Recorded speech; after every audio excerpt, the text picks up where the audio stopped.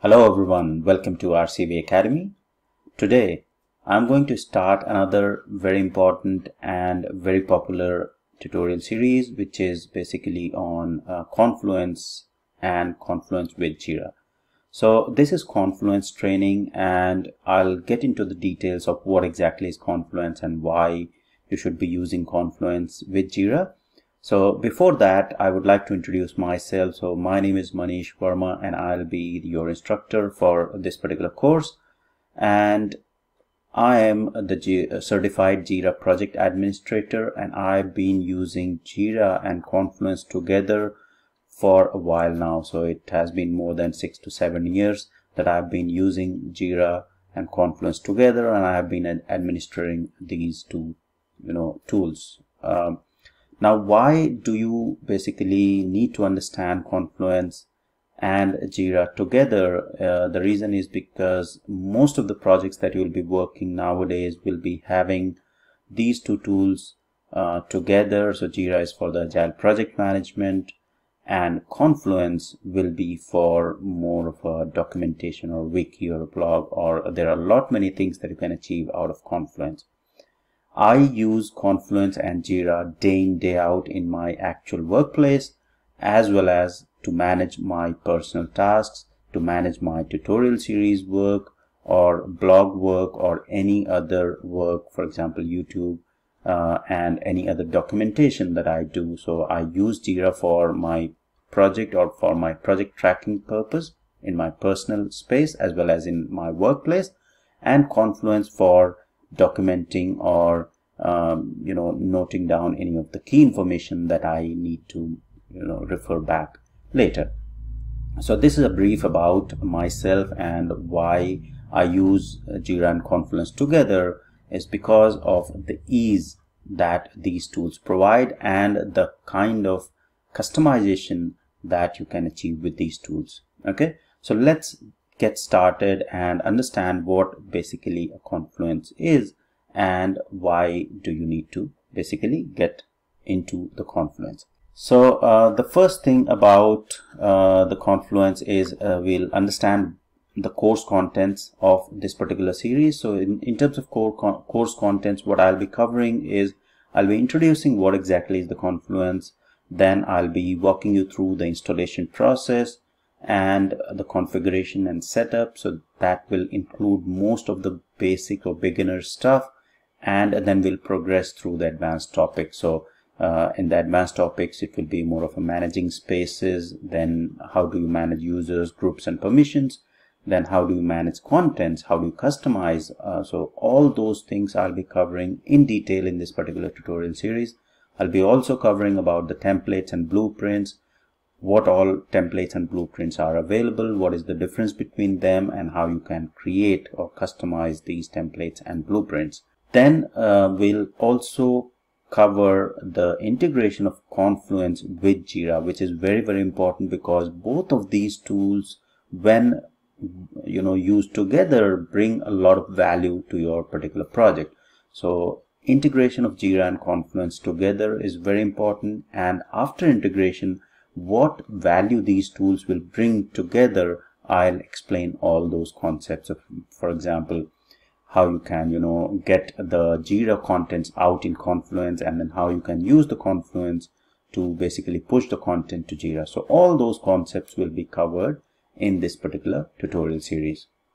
So this is high level course contents. There will be a lot more videos coming through in this particular course contents, but this is more of a high level contents that I'll be covering. Okay, now moving next, we'll understand a brief about what exactly is Confluence, right? So Confluence is a tool that is being provided by the company known as Atlassian, and Atlassian also provides the tool Jira, which is very widely used. Now Confluence and Jira are heavily used in the organization. So Jira is for agile project management and Confluence is the team workspace. So Confluence is for the project documentation, for team collaboration. So you can think of it as a wiki, but it is much more powerful than wiki. It's not just a wiki wherein you just document something and refer it later. It's more of a very powerful tool for the documentation and team collaboration. That there are lots and lots of customizations available in Confluence, lot more flexibility available, and a lot more security that you can configure in Confluence. It provides a rich text editor. You can do parallel editing with other team members. You can create like knowledge base articles, project documentation, meeting notes, and there are lots and lots of other things. For example, you can do blogs. In the blog you can have complete different structure. So there is a lots and lots of possibility that is possible within Confluence. Then other important thing is about the team members can collaborate. So with Confluence, multiple team members can collaborate on a piece of document, and Confluence maintains all the versions of the work document within itself, so you don't have to worry about any version controlling. So for example, if you're trying to document something in a Word document, version controlling is a big problem, right? So you keep renaming the file as v1.0, 1.1, 1.2 as somebody changes the version of the document. Confluence maintains that for you automatically. So version controlling is by default there. Teams can collaborate, and collaboration is the most important thing that is required in nowadays for any of the agile project or teams working within the agile capability or agile methodologies, for example Scrum. So when team members can collaborate, provide their value in any sort of documentation, say for example there is a design document that needs to be developed, multiple people can have a look at the document and provide the comments. So that is the greatest advantage of using Confluence. And because Confluence is from Atlassian itself, Jira and Confluence can be integrated very easily, and when these two tools are integrated, it brings a lot of value to the team, and you can expedite your documentation or agile project management using these two tools very easily. All right, so that's a brief about the Confluence, what are its advantages and why you should be looking for learning Confluence. The reason you should be looking for learning Confluence is that there is rarely any organization that you'll go which doesn't use Confluence. Okay, so Jira and Confluence are very widely used, and from past 7 to 8 years, wherever I have went in my professional journey, I have got these tools, or I have worked in these tools. So there is no organization that I have found in last 8 years that do not use these two tools.